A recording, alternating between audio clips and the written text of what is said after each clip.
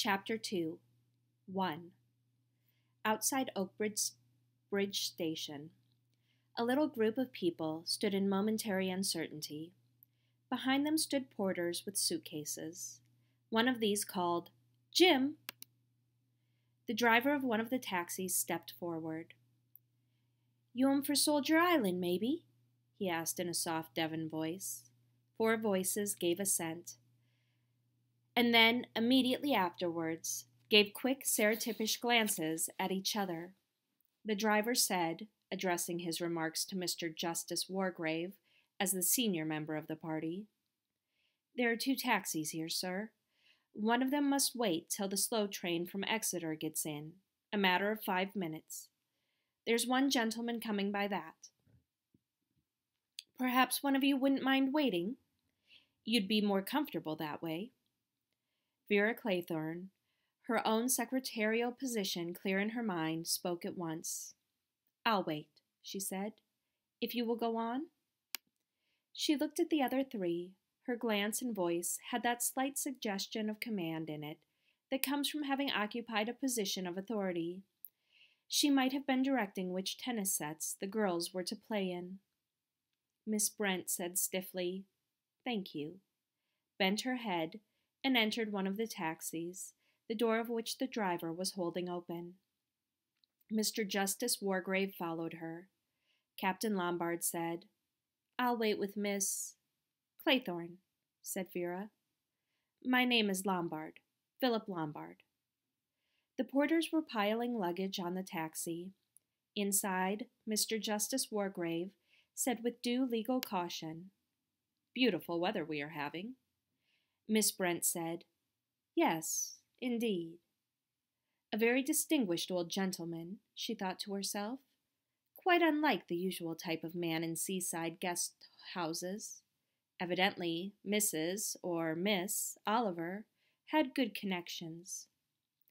Mr. Justice Wargrave inquired, "Do you know this part of the world well?" "I've been to Cornwall and to Torquay, but this is my first visit to this part of Devon." The judge said, "I also am unacquainted with this part of the world." The taxi drove off. The driver of the second taxi said, "Like to sit inside while you're waiting?" Vera said decisively, "Not at all." Captain Lombard smiled. He said, "That sunny wall looks more attractive, unless you'd rather go inside the station?"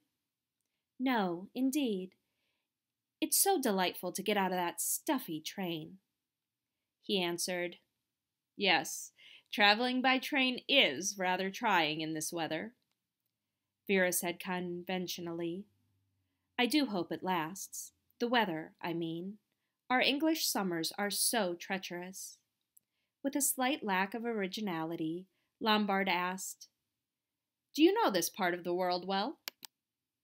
"No, I've never been here before," she added quickly, conscientiously determined to make her position clear at once. "I haven't even seen my employer yet." "Your employer?" "Yes, I'm Mrs. Owen's secretary." "Oh, I see." Just imperceptibly, his manner changed.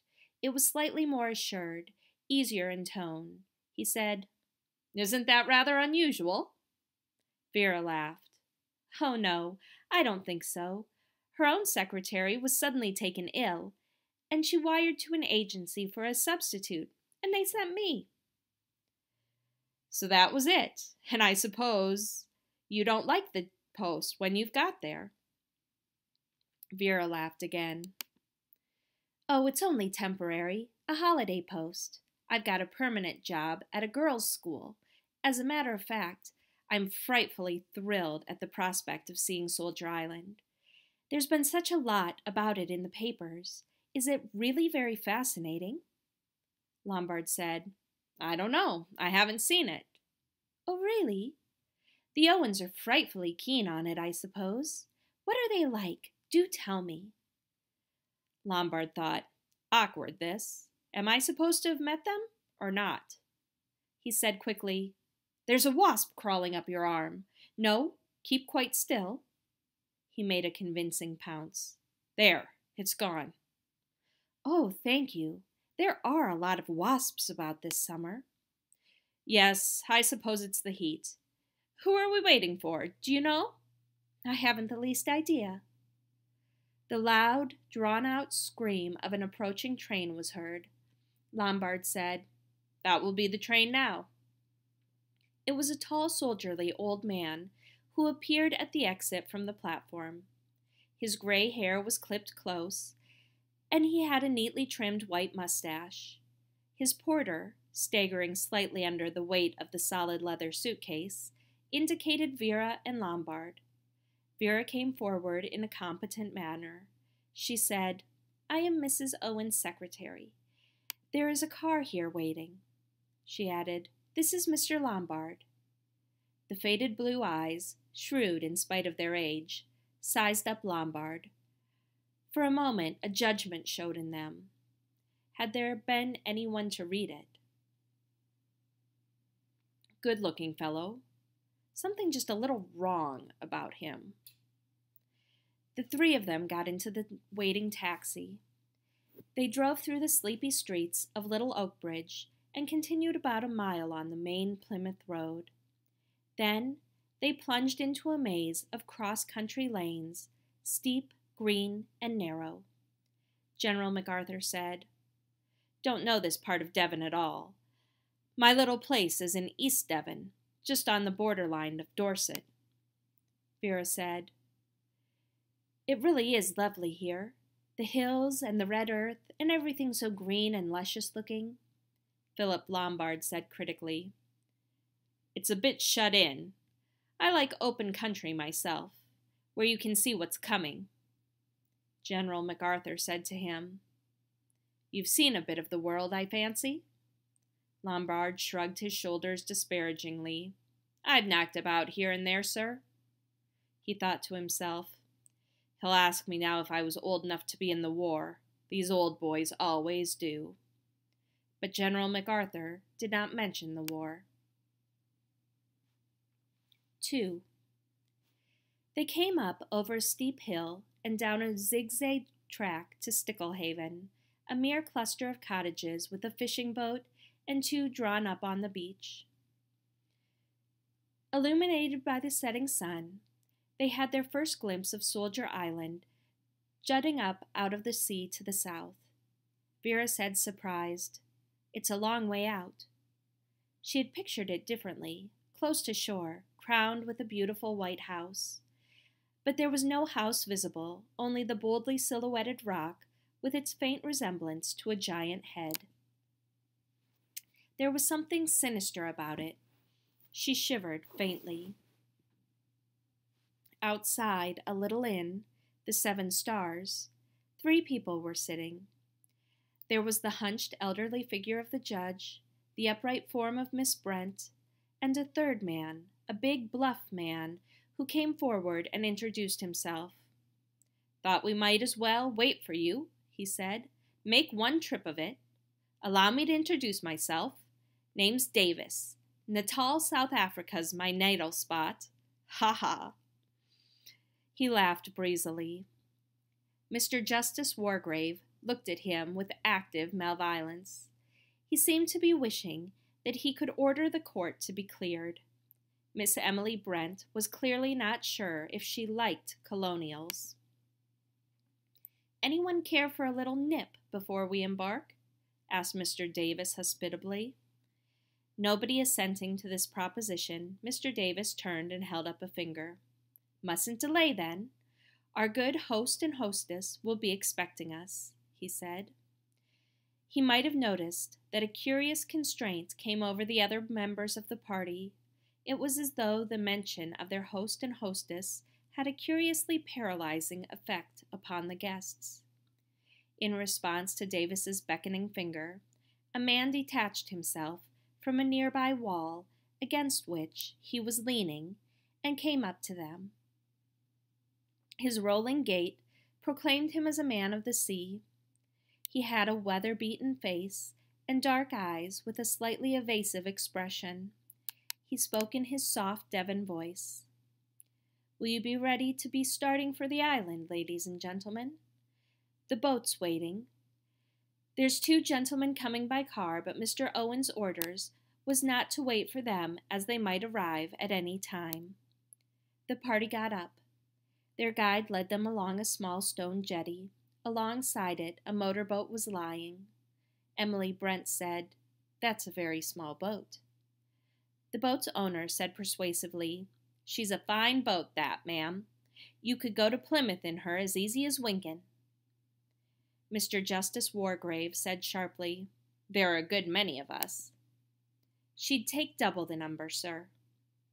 Philip Lombard said in his pleasant, easy voice, "It's quite all right. Glorious weather. No swell." Rather doubtfully, Miss Brent permitted herself to be helped into the boat. The others followed suit. There was as yet no fraternizing among the party. It was as though each member of it was puzzled by the other members. They were just about to cast loose when their guide paused, boat hook in hand. Down the steep track, into the village, a car was coming. A car so fantastically powerful, so superlatively beautiful, that it had all the nature of an apparition.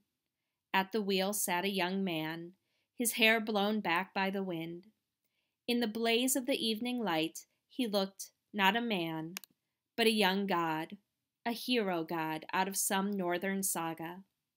He touched the horn, and a great roar of sound echoed from the rocks of the bay. It was a fantastic moment. In it, Anthony Marston seemed to be something more than mortal. Afterwards, more than one of those present remembered that moment.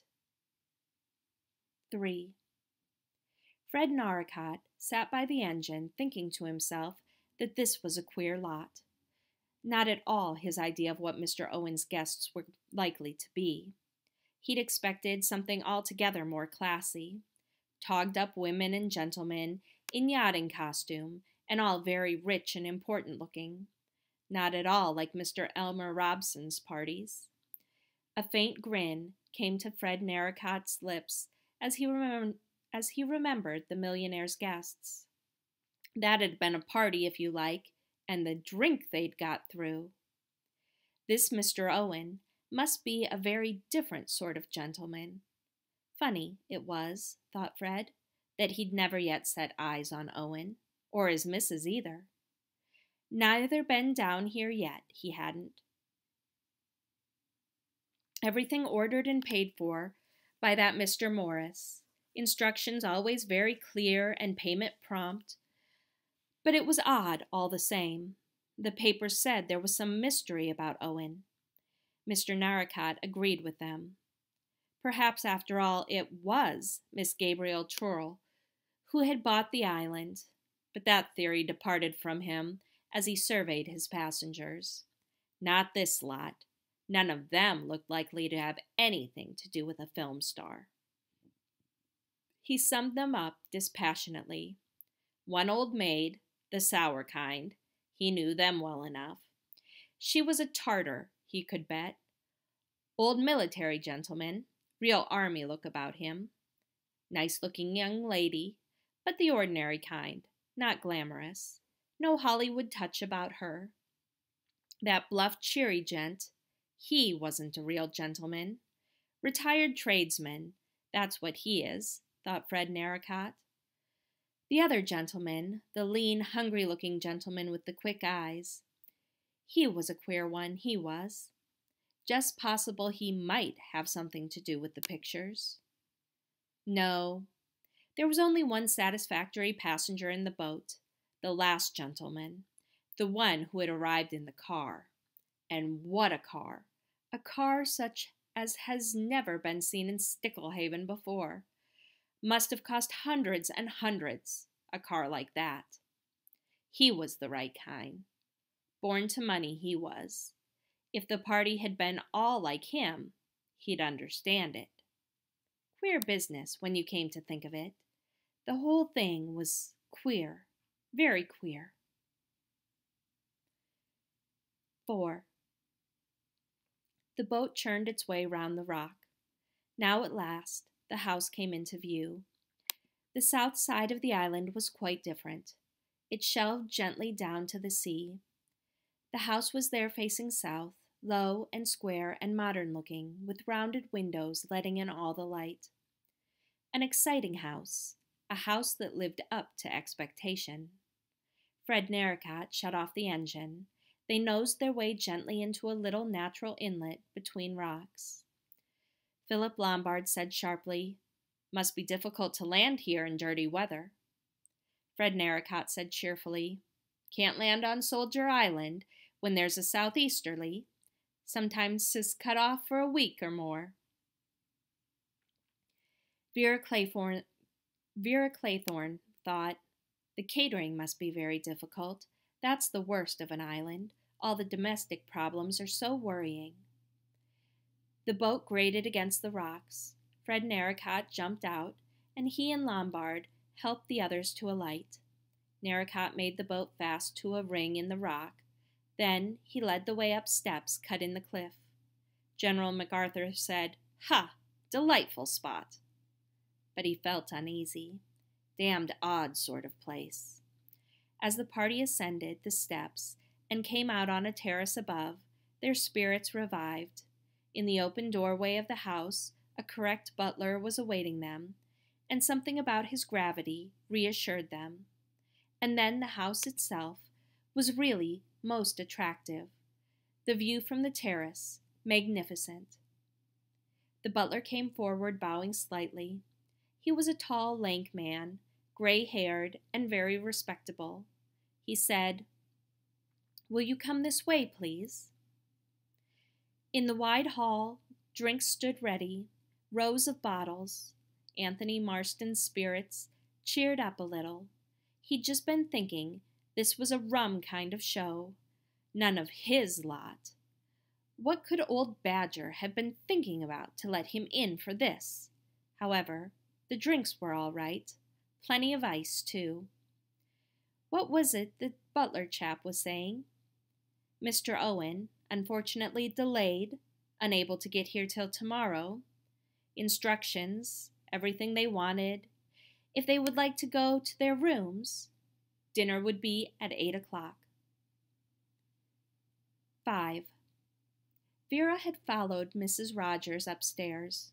The woman had thrown open a door at the end of a passage, and Vera had walked into a delightful bedroom with a big window that opened wide upon the sea and another looking east. She uttered a quick exclamation of pleasure. Mrs. Rogers was saying, "I hope you've got everything you want, miss." Vera looked around. Her luggage had been brought up and had been unpacked. At one side of the room, a door stood open into a pale, blue-tiled bathroom. She said quickly, "Yes, everything, I think." "You'll ring the bell if you want anything, miss." Mrs. Rogers had a flat, monotonous voice. Vera looked at her curiously. What a white, bloodless ghost of a woman! Very respectable looking, with her hair dragged back from her face and her black dress. Queer light eyes that shifted the whole time from place to place. Vera thought, "She looks frightened of her own shadow." Yes, that was it. Frightened. She looked like a woman who walked in mortal fear. A little shiver passed down Vera's back. What on earth was the woman afraid of? She said pleasantly, "I'm Mrs. Owen's new secretary. I expect you know that." Mrs. Rogers said, "No, miss.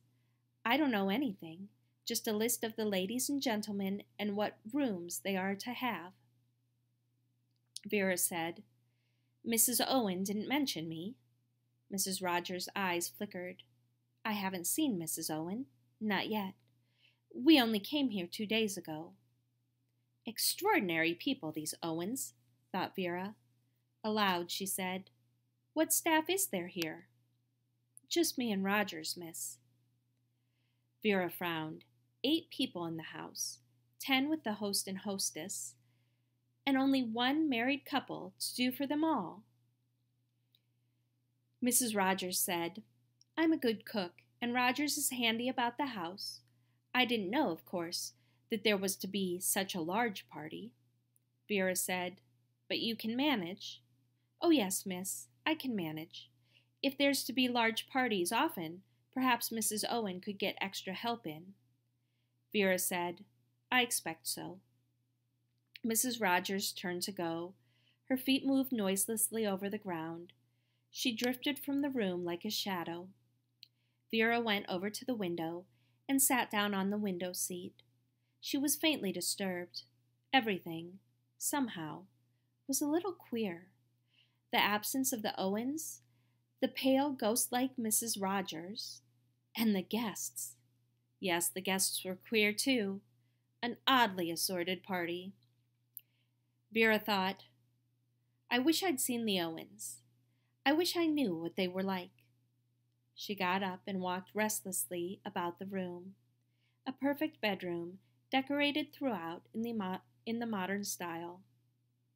Off-white rugs on the gleaming parquet floor, faintly tinted walls, a long mirror surrounded by lights, a mantelpiece bare of ornaments save for an enormous block of white marble shaped like a bear, a piece of modern sculpture in which was inset a clock.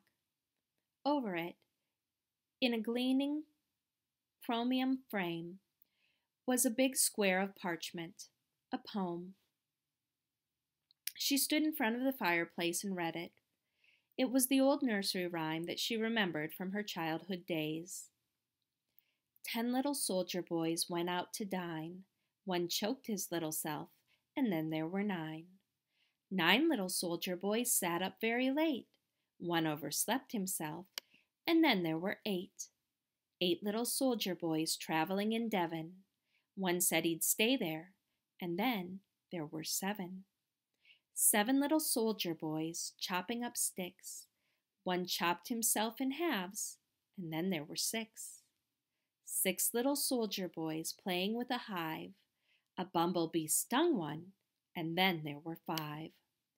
5 little soldier boys going in for law. One got in chancery, and then there were 4.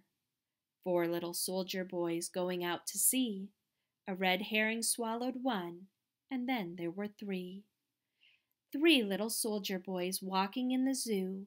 A big bear hugged one, and then there were 2. 2 little soldier boys sitting in the sun. One got frizzled up, and then there was 1. 1 little soldier boy left all alone. He went and hanged himself, and then there were none. Vera smiled. Of course. This was Soldier Island. She went and sat again by the window, looking out to sea. How big the sea was! From here, there was no land to be seen anywhere, just a vast expanse of blue water rippling in the evening sun. The sea, so peaceful today, sometimes so cruel. The sea that dragged you down to its depth. Drowned, found drowned, drowned at sea, drowned, drowned, drowned. No, she wouldn't remember. She would not think of it. All that was over. 6. Dr. Armstrong came to Soldier Island just as the sun was sinking into the sea. On the way across, he had chatted to the boatman, a local man. He was anxious to find out a little about these people who owned Soldier Island. But the man Narracott seemed curiously ill-informed, or perhaps unwilling to talk. So Dr. Armstrong chatted instead of the weather and of fishing. He was tired after his long motor drive. His eyeballs ached. Driving west, you were driving against the sun. Yes, he was very tired. The sea and perfect peace. That was what he needed. He would like, really, to take a long holiday. But he couldn't afford to do that. He could afford it financially, of course. But he couldn't afford to drop out. You were soon forgotten nowadays. No, now that he had arrived, he must keep his nose to the grindstone.